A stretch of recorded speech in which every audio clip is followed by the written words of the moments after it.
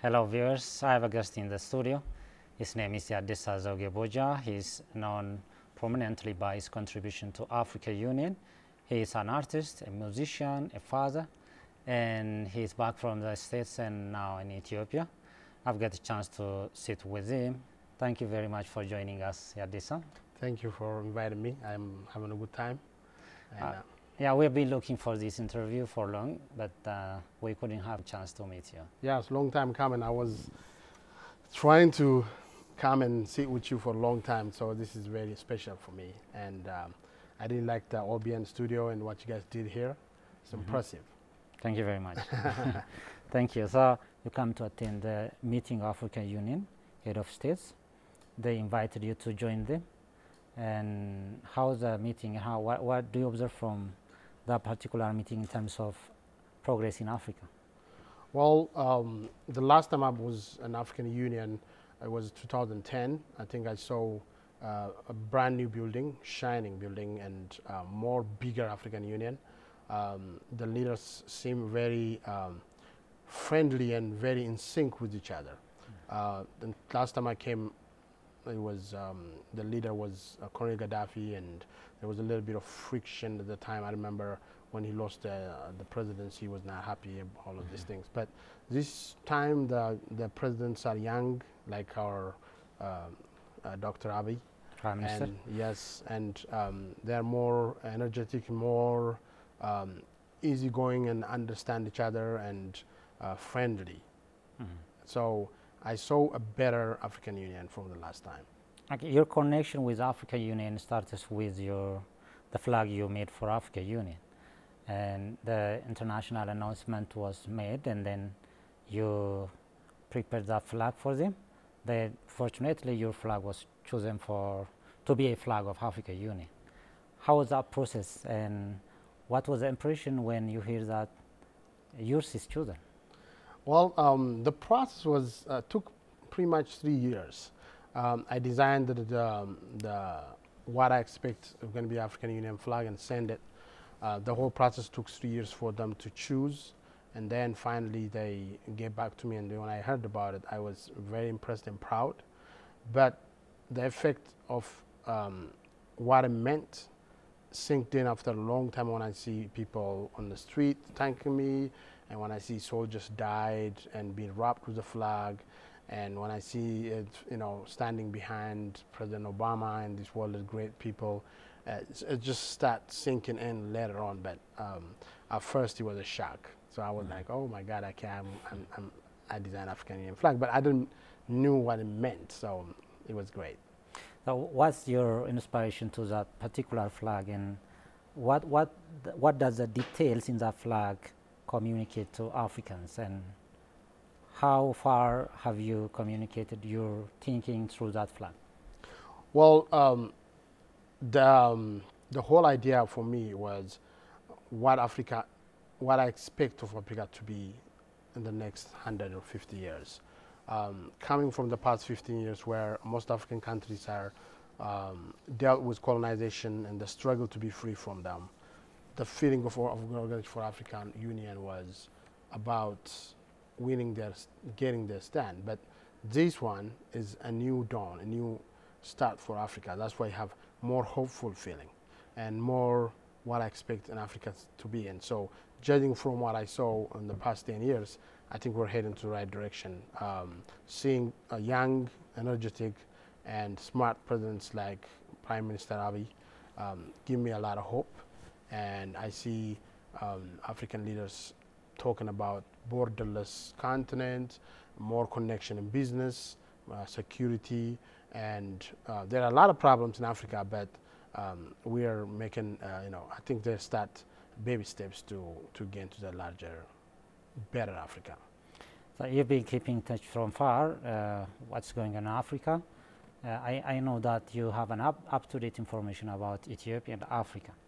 So how far Africa went in terms of your vision to Africa, and do you think that what you thought of Africa can be achieved in a very short period of time? Achieving the goal in a very short period of time can be very difficult for Africa, because what happened in Africa took almost a century, from colonization to what we have today. But the process seems like sort of started, and African countries are being more smarter about their manpower, their resources. So the process is started, but it's not going to be an easy step. It takes a lot of dedication, and mostly African citizens have to step up and being the part of this great adventure. I think we can accomplish it if we feel like we're our brothers and sisters keeper, and if we feel like we have to care for each other, we can achieve a lot. But most of African problem comes because of war and displacement and lack of green resources. People will fled to other countries. If we really dealt with those things, I think Africa will have a better future. So when I go back to the new group of new presidents, I see them talking the right talk, and I hope they follow up and walk the right walk too and do the right thing. And I'm hopeful. Mm-hmm. From your perspective, what major challenges do you observe that can hinder the development and could be social and economic development in Africa? Well, I have to say the biggest problem in Africa is the lack of democracy. And the lack of democracy will turn into displacement, people leaving. Africans are losing most of the manpower, knowledge power. Brain drain did not happen if Africa was more democratic and for a citizen. Like, for example, if you take Ethiopia, if you go to biggest firms in the United States where I came from, you see people filled Ethiopian, like my city, for example, Boeing, there is a lot of engineers from Ethiopia. Microsoft, a lot of engineers, computer experts, and Starbucks, and I work for University of Washington. There is a lot of brain drain, but the country is losing, and we all grew up in our country, but end up working for other countries. So the biggest problem is the people are not the problem because they fled because of the lack of democracy. I fled my country. If the democracy was great, I'll probably be here.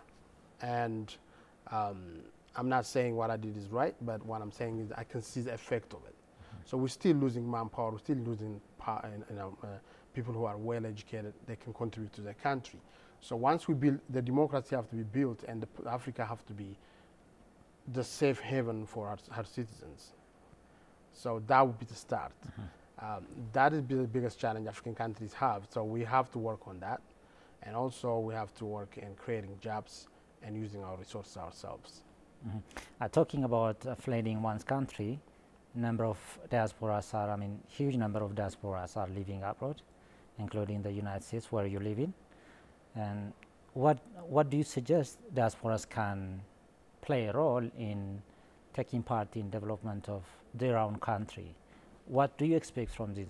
As a diaspora, what do you think you should play, in the coming years ahead? Well, the first thing that diasporas have to do is being in sync, and they need to pay attention to what's happening here. The second thing is diasporas also have to know that there is no easy way anywhere. For example, if you live in America, you deal with a lot of racism, sometimes you deal with a lot of bad things. So even if they come back to their country, nothing can be as smooth as all the time. So we need to face that challenge and be a part of this new Ethiopia, for example. I cannot give advice on that because I'm still living in the United States. So I can't be a role model or an example on that. But I see there are a lot of people who came back and accomplished a lot. And there's a lot of people who came here and did great. But at the same time, I see a lot of people who came back and discouraged and went back. So the local government's effort to make things more easily accessible to diasporas need to be here. They have to do that. And also diasporas also understand they have to have a patience and live their life like the natives here who lived here, but don't expect any handouts or special access. So it's a give and take. Government have to make it really easier for them to move in, to move back, And diasporas also have to have understanding that they're not special just because they came from diaspora, but they can contribute a lot. My point is they should ask what they can do for their country, not ask what the country do for them, like Kennedy said. As you said, you are observing progress in Ethiopia that makes you to feel hopeful about your country. So now onwards, will you be ready to actively engage in activities in Ethiopia? Will you be here for good, or are you going to back to the States? What is your plan? Right now I have 2 kids, and they are in the middle of their school. They're 11 and 9. They really want to come to Ethiopia and live here if they can. But we have to, I talked about this when I was here in 2010. Moving in is as hard as moving out. Like you can move out, you go to the embassies, ask for visas, go through all the process, hard. Also moving back is the same thing, because you have to put your life in hold, sold things you have, moved kids from school. That will be challenging. My hope is I can contribute to my country regardless of where I am. I have to be, just like I was in the past 20-some years. I work in a lot of fundraisings for my country. I work with a lot of, I work with Ethiopia Reads and a company called Open Heart Big Dreams, helps build libraries and things like that. So even if I'm out, I'm also was in tune with the country. Moving in, I see myself in the future, if I have a chance, to help my country in whatever way I can, whether it's educating or teaching or things like that, sharing my experience. Okay. I mean, going back to your works, you usually say you want to be a voice for the voiceless. So you mainly focus on exposing human rights in Ethiopia and being advocate of human rights. So these major pieces you produce so far are mainly circulating around that, focus on that main area. Do you think that the work you have done so far made you to achieve what you thought on that regard? Well, I have to say yes. For example, I'll give you a perfect example. I remember when Mr. Bakala Garba was in prison, and we don't see a whole lot of his faces. Cameras don't catch it. But I used to paint his paintings, and people used to start using that in their protests and things like that. The jail might cover his face, but the artist's brush exposed it. The same thing happened with one girl that came to the United States because of adoption, and the parents killed her. And I remember me painting, and that kind of restart a protest. Finally, the parents was sentenced to jail for 17 years, both husband and wife. But her name is Hannah. But we used to do music. I did music for her. I painted her, her look, dying with hypothermia and a cold. And that basically showed people what she went through, even if I was not there. So artists can do things like that. So yes, I have to say my work for Homo Protest and things like that helped show the unseen things that's hidden from the society. And since I was living in a free country in the United States, I have a luxury of using my freedom to expose these things without afraid of being prosecuted. And there are a lot of great people who lived in here who struggled and did that for the change to happen. But I also use my freedom to exercise that. You have painted portraits for prominent individuals, like you stated, Bekele Gerba, Dr. Marara, and Yadesa Bojia, Mandela, and most recently for the Prime Minister, Dr. Abiy Ahmed. So you had a chance to meet him when he was visiting the United States of America. Then you gave that portrait personally to him. What was the impression at that time, and what words have you exchanged with him? Well, it was an amazing time. I honestly, that's another thing that really amazes me, how I start painting someone in power. That's how much he convinced me is what he's doing was right. Because for me, I did not expect myself to be giving a painting to a sitting prime minister, going through what we went through, but his work and his speeches and his actions make me believe that we got a prime minister that actually can speak for us, can actually tell us the truths. And so that's why I painted him. And then when I gave it to him, he said he really thankful for it. And then when they brought it to here and how they exposed, like take it out of the plane, the gravitas and the respect they gave to the work is really fulfilling, and I'm really grateful for him and to his to our First Lady, and for their kindness, and for they make me feel like my work fits them. So I'm really happy about that. Okay, another thing we have to talk about, I think, is there are two distinctive thoughts on the purpose of art. The first one is art could be served for different social purposes. The other thought is art for the art's sake and the truth as it is. In which category you regard yourself?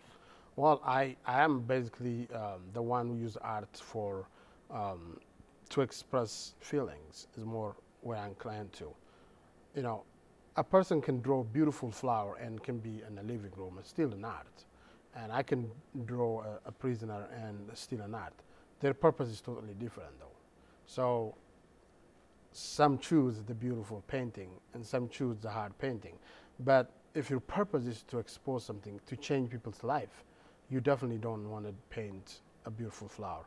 Rather, people that go through a struggle. So I dedicate my work mostly for the first one, where I can use my art to say something rather than just for the sake of art. Okay, what do you think is one of the most impactful art pieces you have made so far? Which one do you pick first? Ooh. Well,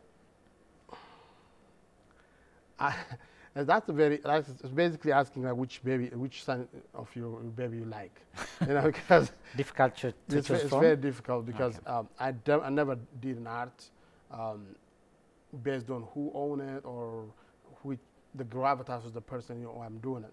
Because sometimes you do a sketch and it have more effect in a very short time, and sometimes let me put it this way. I like the paintings that exposed human rights violation more than any other paintings. And for example, the Bagada painting would be one of them. The Bakalagarbas painting is another one. I did Professor Mara when he was in prison. That was very powerful in the social media. I did Sena Solomon when she was in prison, and I did a live painting with her singing, and I remember people are talking about who is she, and they start talking about her. So my arts are used to remind people who the low lacked in the dark. So shining that light based on your brush is the most powerful thing you can do as an artist. So I prefer those kind of paintings. The beauty of the first human race that ever lived, Moses, the king conquered, undeniable perfection, and only God will bless it. Sing it!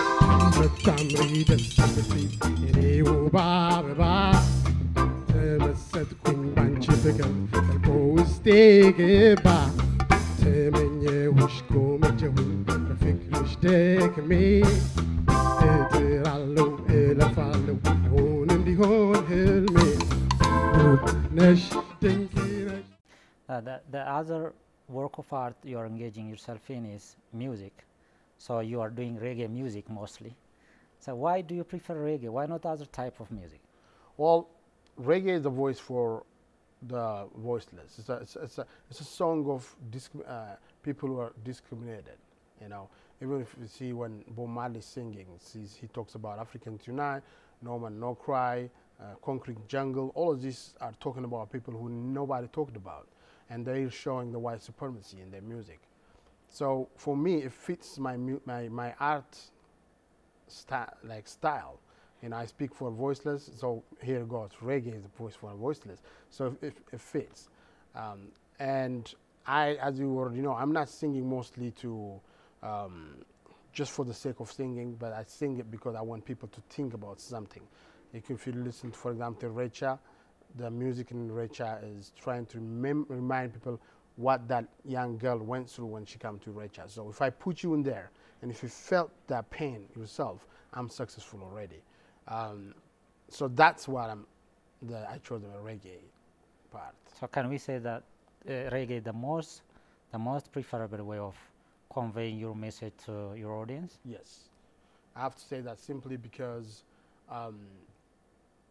reggae have a rhythm that easily communicable to whoever listening it. So I am basically more successful when I use reggae than other music styles.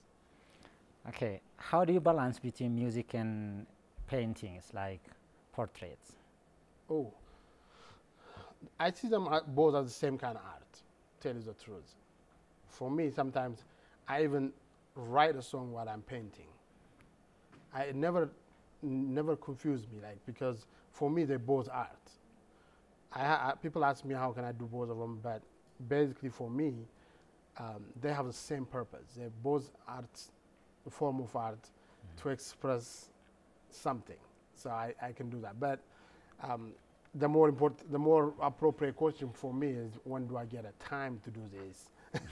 Because I have 2 kids, and usually it's because of my wife's help, and she never get a credit for it. My wife is always there and helping me every time, in whatever way she can. So I have to just say thank you to her for her contribution too. Okay, an artist by profession, you graduated. But first, the most amazing part for me is you graduated in accounting from Commerce College.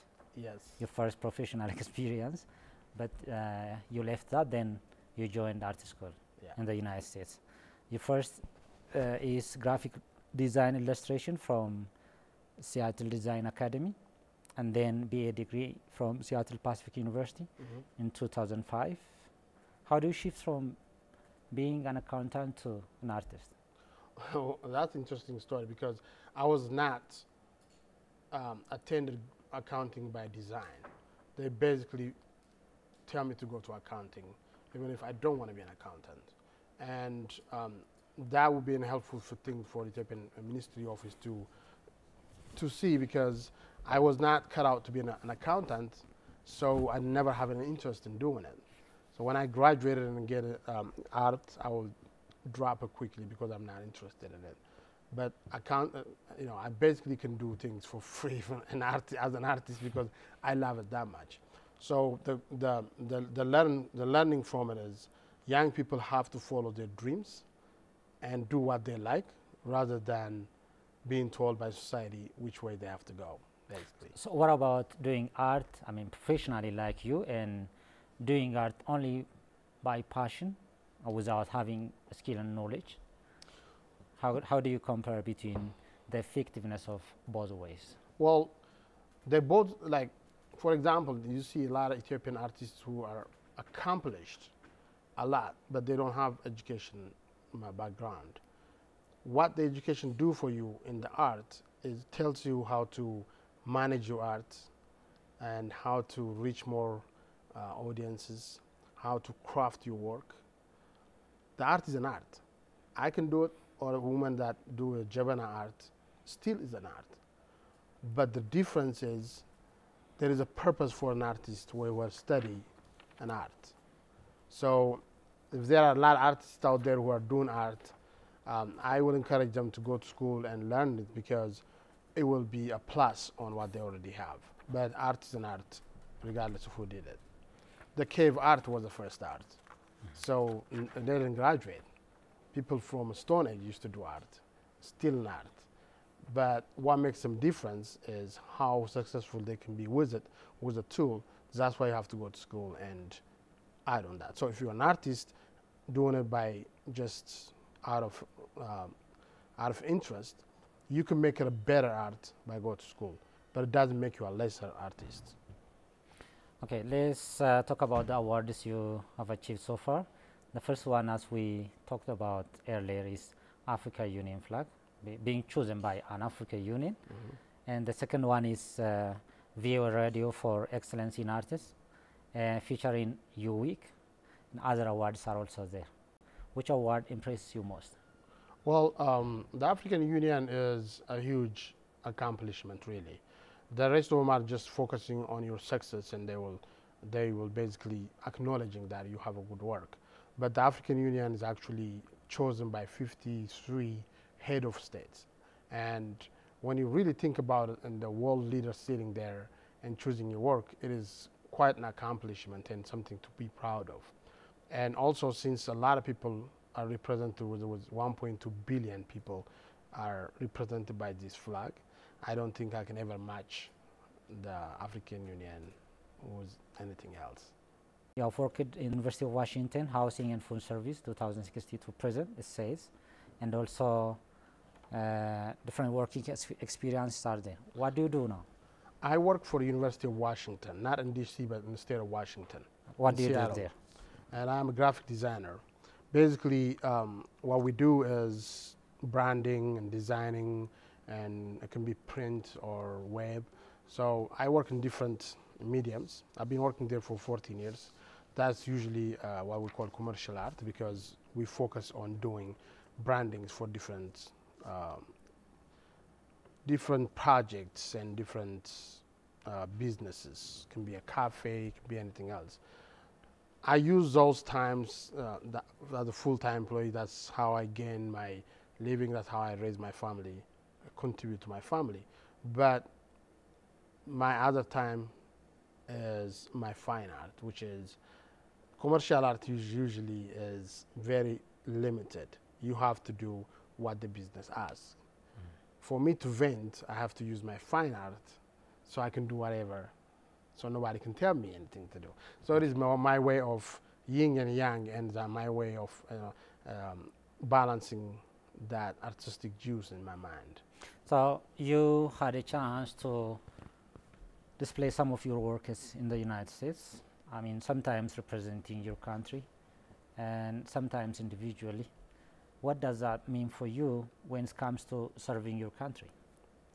Well, wherever I went, people, call me Ethiopian American artist, right?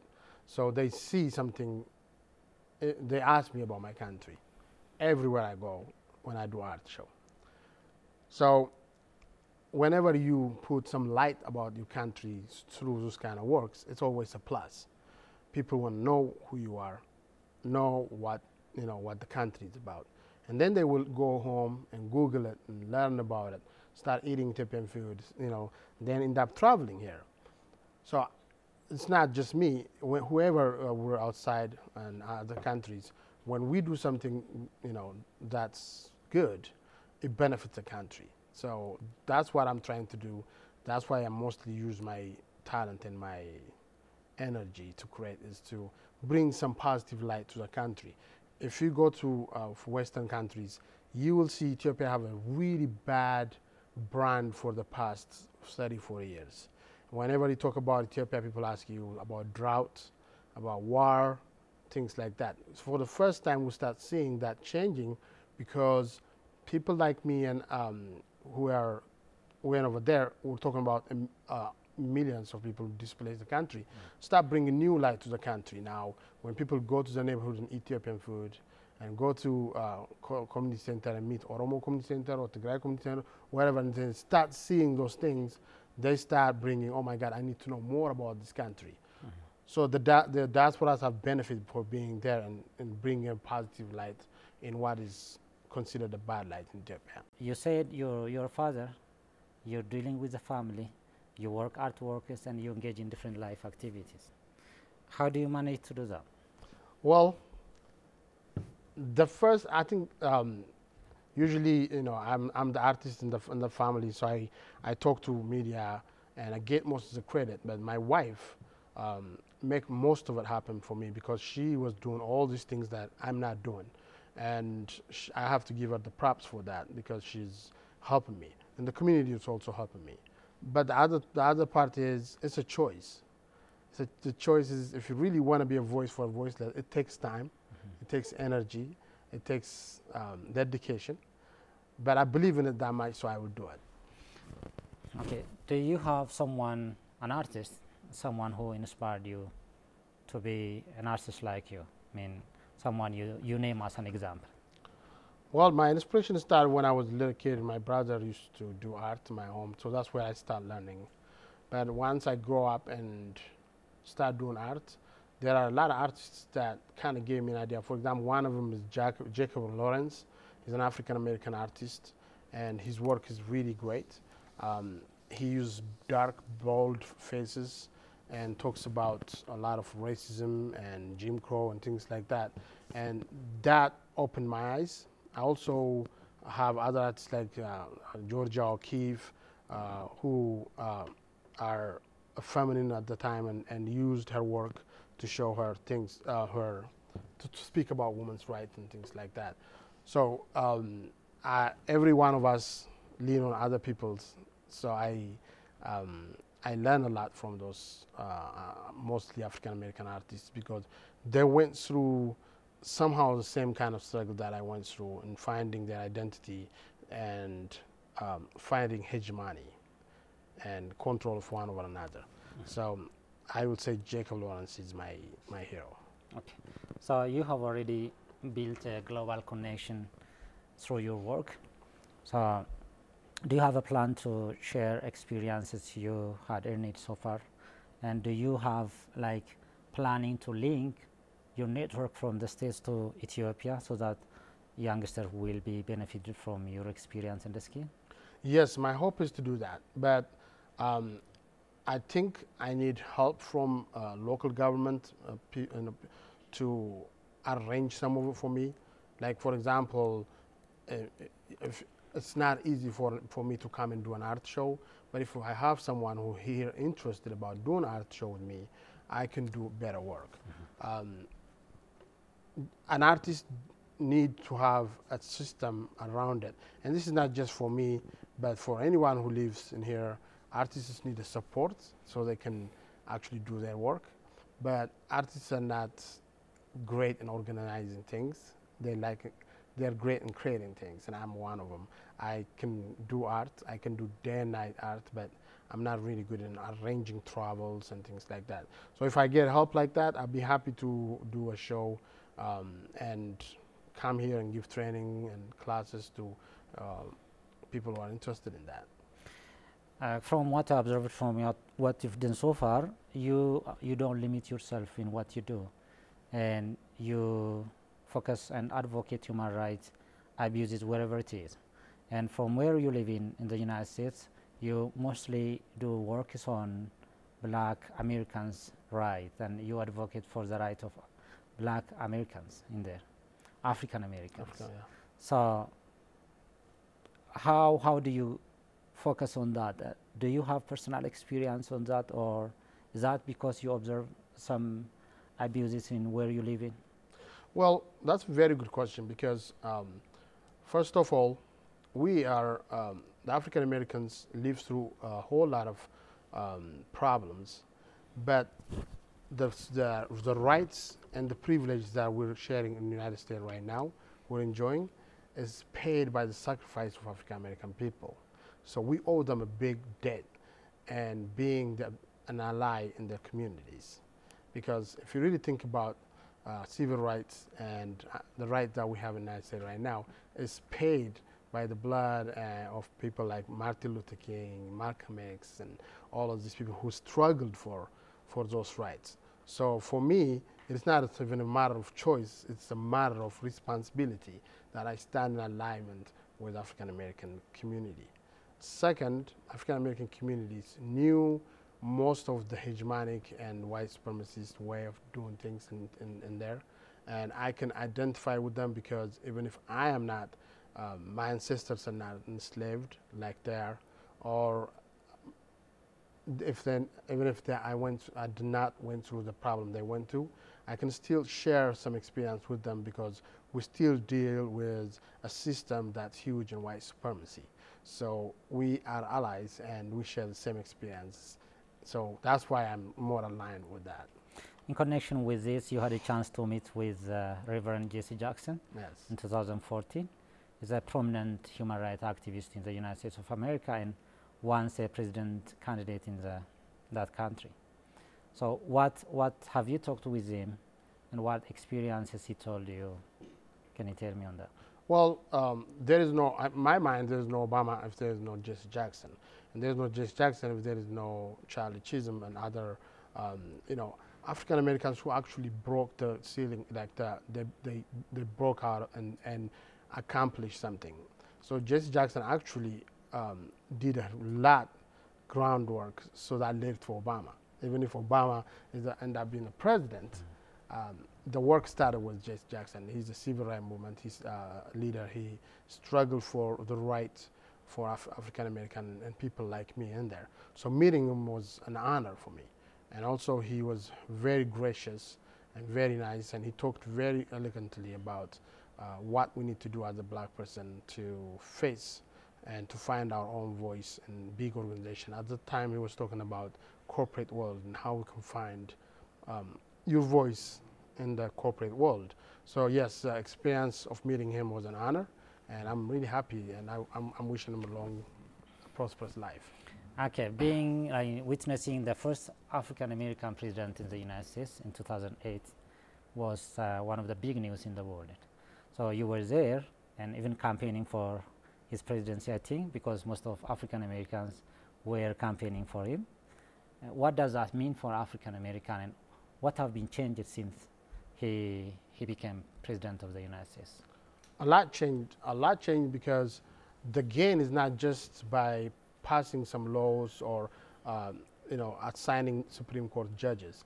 The gain is showing our kids that it is possible to be a black person and to be a president of the most powerful world in the country in the world. Once that is shown to the kids, anything is possible. So what did Obama for us is he showed that if we believe in ourselves and struck and did the right thing, anything is possible. I think that's the biggest accomplishment for him. Okay, Yadesa, finally, what's your plan for your country? I mean, the coming years, do you have anything to do? I mean, to support the youth or personally to contribute by your work? Well, my dream is to continue to help people who don't have and fundraising and things like that, and also trying to share my experience as an artist. If I get an opportunity to present my work and talk to students, I will take it graciously, and I have a bigger prayer and hope that we live in peace and we are our brothers, our sisters keeper. And what's your wish for Ethiopia? I wish success to my country, and I want peace, and I want a very open and transparent election, and may we all, you know, live together in peace and harmony. Okay, thank you very much. By the way, thank you for this great design, and you contributed a lot, and in front of the audience, I'm very grateful for what you've done for us. Yeah, well, the design is made by me, but my sister, You Design, she helped us do this, and this can be done. Anybody who a young woman who can open a small industry of can do things like this, and we look really good, and thanks to her too. Thank you very much. It's great. I mean, having you on our show. I hope we'll be meeting once again when you come back from the States. I can't wait. Yeah, thank you very much. Thank you. Thank you very much. Have a good time. You too. Thank you.